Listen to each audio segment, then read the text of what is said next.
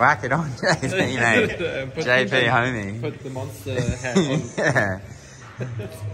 Oh, yes, you can. It's got a buckle. Whack it on. Whack it on. She's going to be sweaty in there, eh? Was that for that video?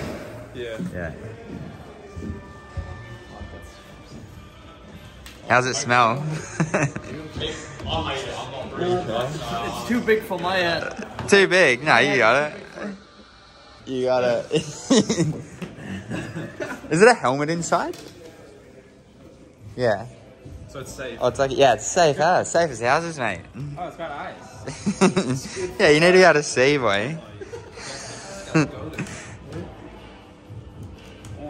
The Stig, the YT Stig. You can't see. Can you see out there good? With the hat off, you can see. So we also do uncaged bikes and we do core bikes. An uncaged bike is supposed to be basically like a limited edition bike that comes out and it's a hot product. So it's like what you've got at the moment that is hot. So it's actually a core bike at the moment. It's clean to begin. But the uncaged bike, yeah, it will be, I don't know, the new Fox 38 came out. Cool, here's a bike, the customer can buy with the new Fox 38 immediately, the day it comes out. New Olin suspension or the Olin shock comes out. Boom, here's a bike, new Olin shock, boom, comes out. We shipped the bikes with a new suspension, with an update on the suspension before we actually were able to change them on the website. So customers were calling us like, I think you guys did a mistake. Like, yeah, they are like, you sent me a X2 damper, like, thanks for that, but it's not what's on the website. We're like, yeah, it's good. Like we hooks it up, paid for hooking it, up the boys. That's the way. So Jesse model, I don't know, like Charlotte, you or Jesse at the moment. Have you not? So Jesse at the moment, 29 front and rear, 150mm suspension, again front and rear. And we do carbon models and aluminium models. To be honest, I don't know the prices in all different currencies. But generally speaking, we're talking about something that's around 5,000 GBP or euro mark, down to about the 2.5 GBP euro mark. So the ISO, sort of obviously the main sort of set here is Tourigate. So we did a campaign video that included like a sort of cartoon character in Tourigates where they were running through the streets of Japan and they were like fighting bosses and stuff like that.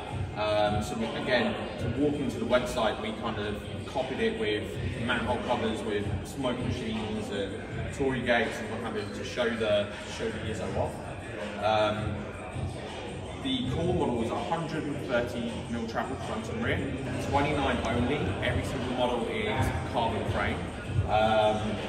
An aggressive geometry, so 60-degree head angles and 120mm bike. We do sort of Capricorn 2, so price point on that is about 2.7, 2.8. Again, carbon bike with the NT. This here is the Core 4, so the top spec model. We have in the past done uncaged bikes on this, so we've done 120mm travel high-end rock shop bike, which was kind of like a BC bike race kind of style bike, super lightweight, had quite a leery colour with like a hyper yellow colourway. That was uncaged, we made 250 of them. Criticizing the bike that it's not too much of a cross-country-ish bike, but that was not our plan. Like, it still has a pretty gravity-orientated focus, right? And that's what we wanted to accomplish, but still have the factor of like good uphill climbing and yeah, our version of a short travel trail bike actually. It was like a kind of a conversation and yeah, probably a nice night at a pub when Marcus and Willie talked about swords and knives and stuff like that, and they were like, hey, what about doing a short travel trail bike which is orientated on a katana spot? So the first idea was like literally really, we put a photo or picture from a katana swat and tried to work a design into a bike and then work basically backwards to make the bike happen.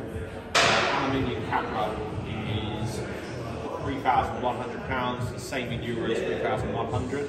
high-end componentry with an aluminium frame, so it's able to give us the price point where we wanted it to be. What are you laughing at? To be honest, Moi Moi TV. you guys probably know 29 and MX.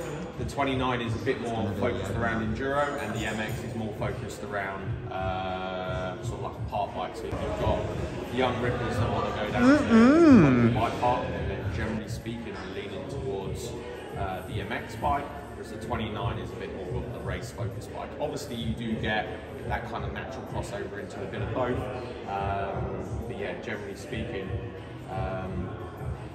yeah, Capra Aluminium's been really well received. A couple of different bikes. 27.5 bike is here because this is like sort of more leaning towards the Rampage style bike, and we have the 29, which is more the race bike. The Core 4 has come out in September, October, which is the sort of new green one that you guys have seen on the website. I guess you guys, I know you've got one yourself, you've got one already. Do you like green? Yeah, so yeah, and then obviously the bike that they use at Rampage racing and what have you. I want to go into a bit more detail. You think it's a little bit more than me onto this. See, I agree. It's not green. We got some discrepancies Yeah, I with mean, the like- colour here. That's obviously the platform, which is It's not green. He said it's green. probably the oldest version. So obviously it's clear that we're currently working in detail on platform. But I can say it's We'll have to cut that out. has a crazy history, right? It proved to win Rampage on the same model, basically won World Champs, or World Cups. So obviously it's like exactly the same frame, but just used in different disciplines, which is quite crazy. I think these days to have like one bike which is suiting for both of like heavy riding and big jumps and gnarly courses. Suspension fork, rock shop suspension fork. At the moment there's two models, so we've got the 3 or 4. The main difference frame-wise is the same, colours obviously slightly different, but componentry is different. Always at the moment in axis group set. Yeah, and to be honest, it's been really well received. Have you guys? I don't know who's already. Are you guys already? Any of you on one? Gravel guy. I got one. How is it, Gravel guy? Give us a rundown. So far, my bars are like still upright. Oh, he needs some not quite rideable gravel yet. setup. Yeah. It's not been on it yet. Nah. Obviously try to do a gravel bike, but it feels like a hardtail on the trails. So that also fits into the DNA of being a gravity brand. And it's fair to say like there's a lot of discussion going on with the suspension, obviously, because I think it's rare to see that on gravel bikes, but it 100% makes sense from our philosophy of what gravel riding means for us, because it's clear that we want to commute to the trails, but then we want to have fun on it, and obviously for the kind of riding as we all do, I think it's works way better with the suspension in front. And I guess that's the other thing, like what's unique about it as well is it's sort of mountain bike gravity brand version of a gravel bike, as opposed to sort of like coming from a road background and then trying to build something that goes off-road. We've kind of come at it from a different angle, if that makes sense, starting from mountain bikes and then moving into gravel. Generally speaking, obviously clothing section, so we've got the new performance wear sort of along the left, which is like more tech tees and racing jerseys and stuff like that, and then just sort of normal kind of like tees and stuff. All the fabric comes from Turkey, so yeah, really high quality product, but yeah, don't know what else to tell you about t-shirts. So decoy, obviously is our e-bike. Essentially we do two different decoys. We do a 29er, which is behind you with front and rear 29, and we do the MX. The MX bike, so the mullet bike, is more of a leaning obviously towards gravity inspired. So we're seeing a lot of guys that are like bike park guys that are buying them. pretty big increase on this bike was particularly when sort of COVID happened. Obviously every bike sort of really increased, but we saw a lot of downhill guys coming across and buying e-bikes because all the shuttles were closed, so they couldn't get the lifts and they couldn't get everything else. So they were all leaning into buying more heavy duty e-bikes just so they can sort of get the adrenaline fix.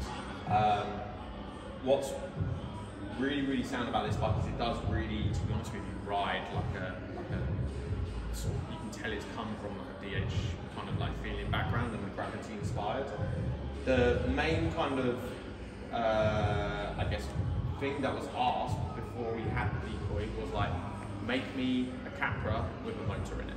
That was kind of like the brief, if you like. Make the Capra with a motor in it, and that's kind of where we came to with this. It has got a shorter back end, which is quite nice on the e-bike, being a little bit heavier, so you can sort of pick it up and throw it around. I guess again, you've kind of already, like most of you, probably already ridden this quite a lot. Those are the same as a Kappa. Like, Yeah. I don't know the difference regarding between the two. Yeah, exactly.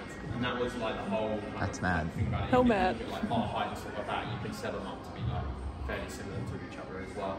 Again, just with the kind of feature piece of the display, as some of you guys may have watched the Vinnie Jones video where he was like out shooting like decoys, like shooting ducks and stuff like that. So that was like the display was designed to be sort of from that. The fun fact is actually the guys who built it were the same guys as building the sceneries in Harry Potter. Yeah. So it's like, yeah. That was the same for Maniacs. this one, the Izzo and the Capra as well. The guys all came from like the Harry Potter stage fixing guys, basically. Now got the bigger battery as well, which came out on end of November, beginning of December. And to be honest, customers have been kind of crying out for that for a little while. So What size is it? market 720. Oh, yeah. 720, correct? Yeah. The previous one was 540. Yeah. What do you reckon, bro? Pretty sick, mate. Frothing. Capra, this is our boy. These bikes are out just to get Jack a size, I think. So we'll get sick. Capra and then we'll do your size along this. This is just one size session. So. Yeah.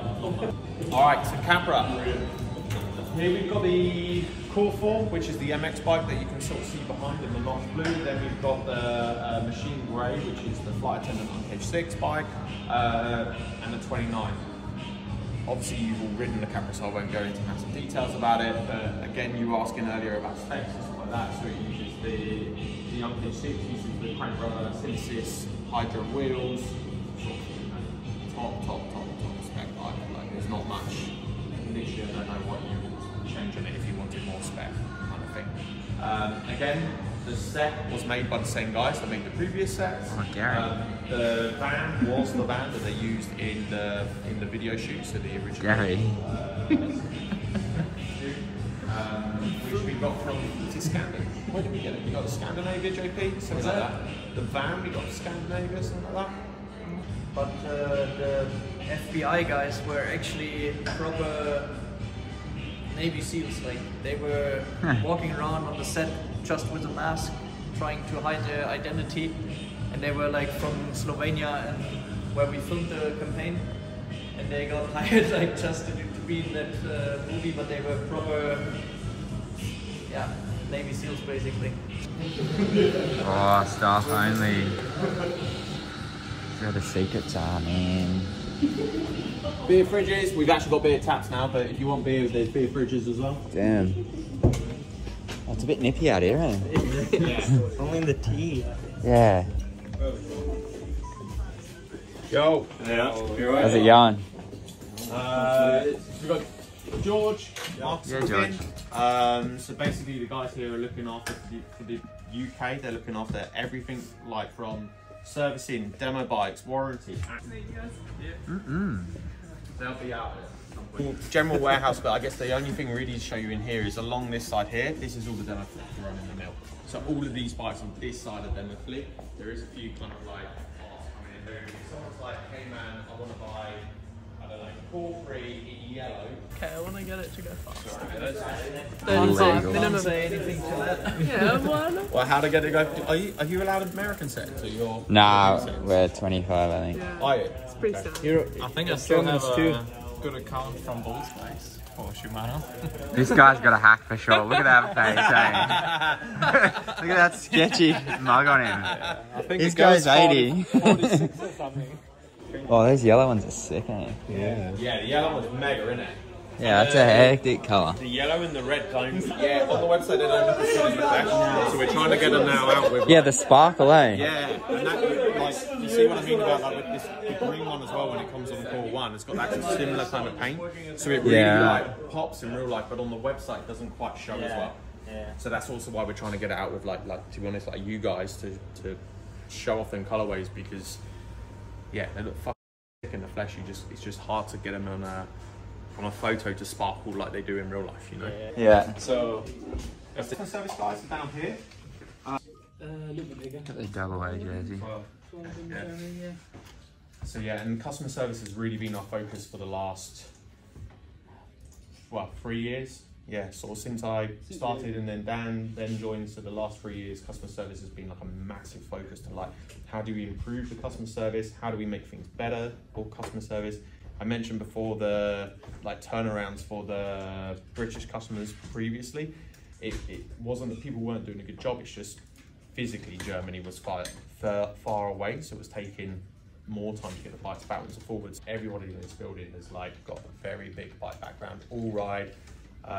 Majority of people are racing. Gold frame, wind gold frame, just like customs and stuff like that. Damn. Oh, it's Rick. Yeah, Rick. Man. Yeah, pretty. Were they what year were they? So 18. 18. Was that 18? Yeah, 18. Cause Sweet, yeah, and that's basically YT UK. that's a wrap. Cheers for the tour, brother. Okay, you're gonna have to get the Grom one of those, bro. How long till the Grom gets one of these bad boys? I reckon like maybe 5 years. How old is he? He's turning 6 this year. Yeah, right. We'll probably have a second-hand one by then. Get What's this one called? Dirt Love. Yeah,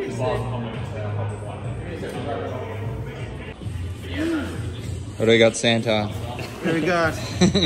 So we just have a little goodie bag for you with some first jerseys and some stuff you could probably need in cold conditions here in the UK. Oh, fuck. And a Bagarillo, so Casper, check it for sizing, if not we're going to swap it. Okay. So Jack. Oh, cheers, mate. What are you doing? I gotta see what size I am. A shopping boy. What's on the menu, Taxi? What are we chasing, brother? Bro, I'm chasing socks, mate. Yeah, I know. That's what I was thinking. We've got some in our pack, but you can never have too many fresh socks, eh? What are we working with here? Don't know, mate. Interesting. I'm trying to get JP to get a proper dad hat, you know, as I'm a dad. Yeah, true. Bro, you ready for winter surf or what? Ready to rip, bro. How many X's do you need to your XL? Bro, I'm gonna need Additional like 5? I reckon I'm gonna need like 5 X's on top of this. Looks like he's about to shank someone, eh? I have to go for the XL. Been shopping. A mad hoodie. What else we got in here? Got another mad hoodie. Sweater. What else we got in here?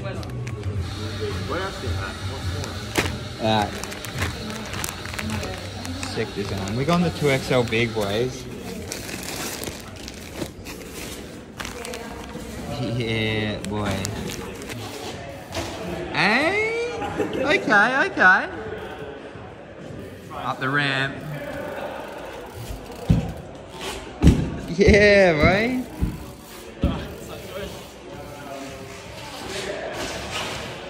Damn, son. Not bad, not bad.